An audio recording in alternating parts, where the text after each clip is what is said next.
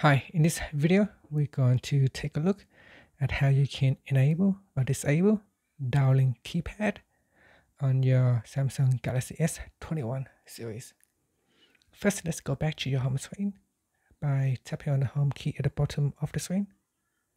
And then we're going to swipe down at the top and tap on the settings icon. Next, we're going to go down and tap on sounds and vibration. Then go down and tap on System Sound or Vibration Control. Next, tap on Dialing Keypad switch to turn on or off. Now, if you switch it off, when you are tapping on the keypad, it will not vibrate.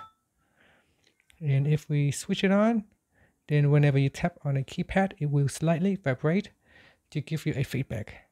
And that's it. Finally, you can tap on the home key to go back to your home screen. Thank you for watching this video. Please subscribe to my channel for more videos.